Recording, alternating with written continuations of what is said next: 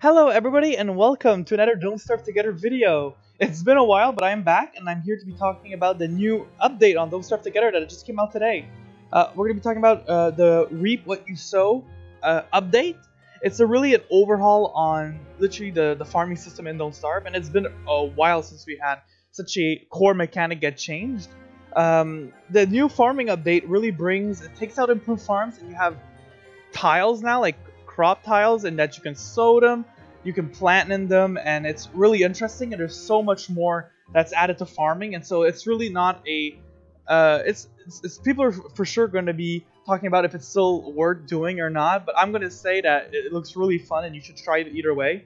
And so go do your update on Don't Starve Together. Go try it out, the update. I'll be going trying out that tonight, the update. I'm going to be trying out the new farming system, all the new objects that they bring, the new structures. I'm going to go trying that. Also, do not forget the new Twitch drop. There's a new Twitch drop right now on Twitch if you go watch some streamers. And this is going to be a really nice one. So we have this nice Christmas theme with wardrobe. So I would really go suggest you and get that item.